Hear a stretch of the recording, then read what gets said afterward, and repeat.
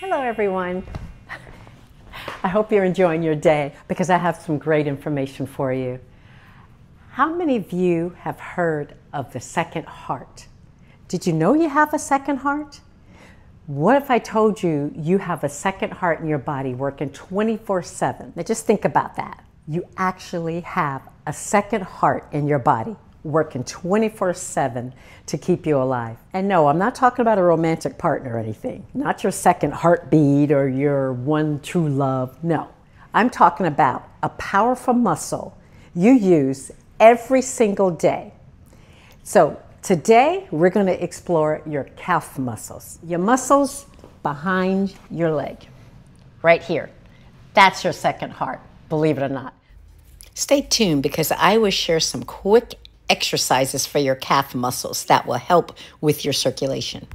Okay, number one, the problem of gravity. Your heart is an amazing pump, but it's a challenge to push oxygen-rich blood all the way down from your heart, all the way down to your feet, and then against gravity, pull all the deoxygenated blood, all that deoxygenated blood and waste products back up to your heart.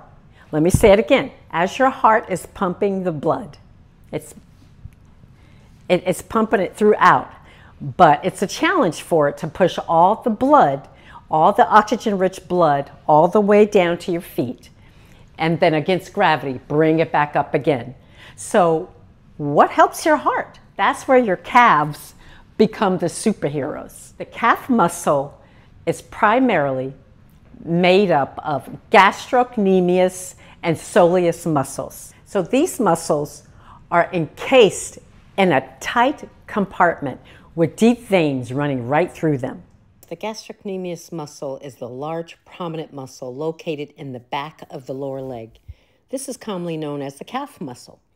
It's one of the two main muscles that make up the calf, the other being the soleus. This muscle plays a key role in movements like walking, running, and jumping by helping to flex the foot at the ankle and bend the knee. You can feel it working when you stand on your tippy toes or push off the ground while walking or running. The soleus muscle is also located in the back of the lower leg, lying just beneath the gastrocnemius muscle. Together, they form the bulk of the calf. While the gastrocnemius is more superficial and visible, the soleus is a flat, broad muscle that sits deeper, attaching to the tibia and the fibula, the bones of the lower leg, and inserting into the heel via the Achilles tendons. Its primary function is to assist in plantar flexion, pointing the foot downward, especially during activities like standing, walking, or running when the knee is bent. Isn't that amazing? Your skeletal muscle pump, your second heartbeat, which are your calf muscles, are actually contracting, and they're compressing those deep veins. And with this compression, it pumps the blood upward when you relax your foot. Okay, when you relax your foot, the veins fill with blood, ready for the next contraction. The human body is an amazing machine. Just by learning that, you're just like, wow, it's amazing. Okay, number two, the evidence. Why this isn't just a cool nickname. This is not just a fun fitness myth. It's solid physiology. Research has consistently shown the critical role of the calf muscle pump. A pivotal study published in the Journal of Physiology demonstrated that the calf muscle pump is responsible for returning over 60% of your blood from your lower limbs back to your heart during your walking, while you're walking. That's all happening. Now, without it, your heart would have to work significantly harder. Isn't that amazing? I mean, I was just so impressed to find that out.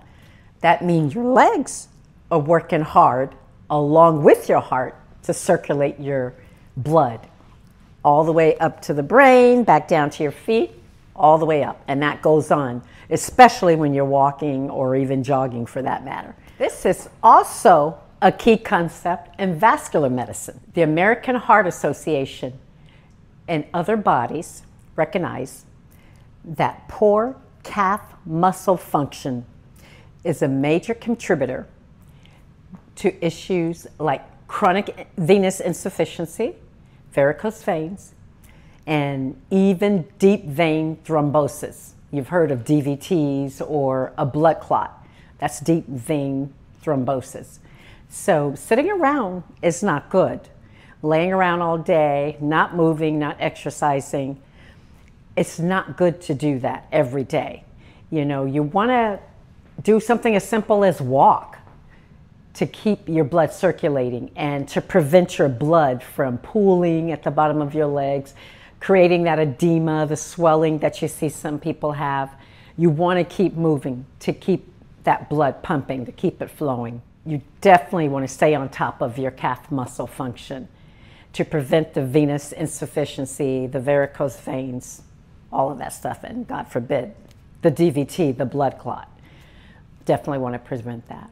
A weak second heart means blood can pool in your legs, leading to swelling, pain, and increased health risk. So you definitely want to keep those calf muscles strong. So you've got to get moving. There's no ifs, ands, or buts about it. You got to get moving and keep exercising those calf muscles.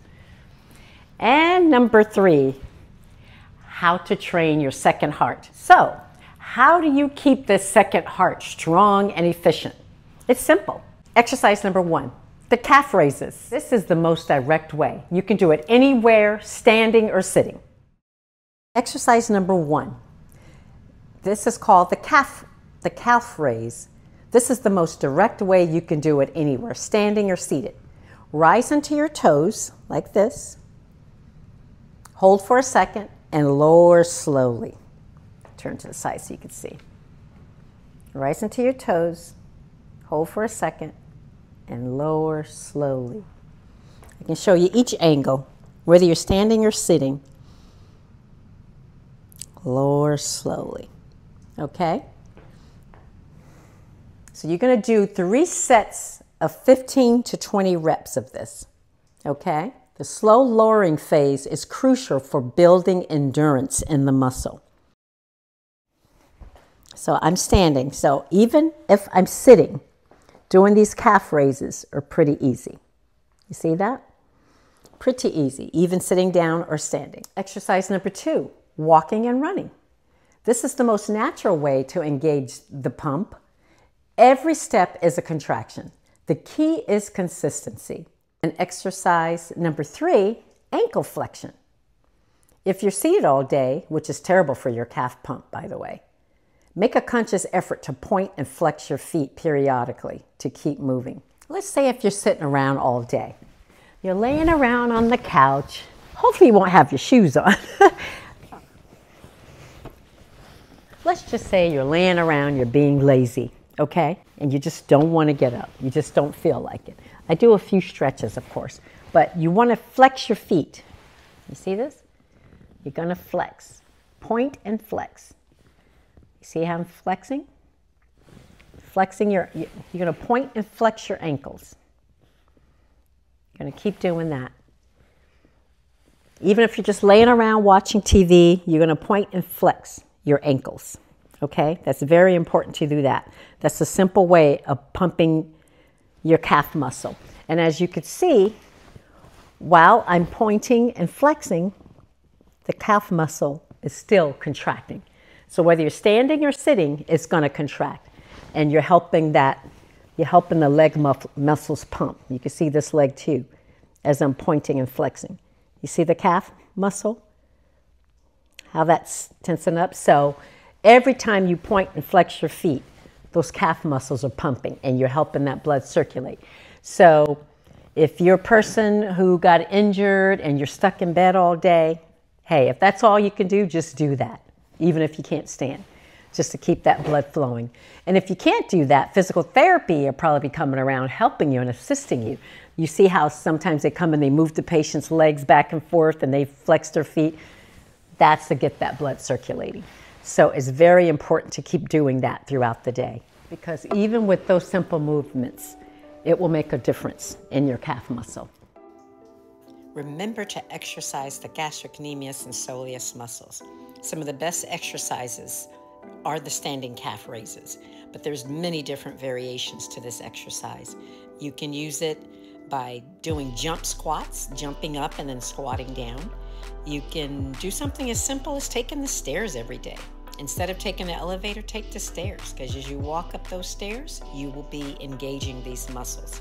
So continue to exercise that calf muscle pump for better health and circulation throughout your body and to prevent leg swelling and blood clots in your legs. These simple exercises will help reduce the strain on your primary heart. So there you have it. By training your calves, you're not just building shapely legs, you're actively supporting your entire circulatory system, reducing the strain on your primary heart, which in turn, you will be investing in your long-term vascular health. If you found this information fascinating, please give this video a thumbs up. Like it, comment, share it, and subscribe if you haven't done so already. I really appreciate all my subscribers so far, and just stick around because I have more interesting facts. I have a selection of information that I'm bringing your way because not only do I have my Zepbound community that I want to educate on Zepbound, I also have people who just want to know healthy facts. And there's so many healthy facts out there, so many things about this fascinating human body that I can share with you guys. Just from my years as an ER nurse, as a registered nurse, and before that when I was an LPN and even a CNA in the beginning. There's just so much I've learned over the years and I want to share it all with you. So just stick around. I thank you. I appreciate you. And just remember, if you're healthy, you're wealthy. But most importantly, remember to take care of your hearts, both of your hearts, the heart up here and your calf muscle, the second heart, which will help this heart work even better. So I wish you all a great day. Thank you. And let's get out there and start moving and pumping these calf muscles. Have a good day. Bye.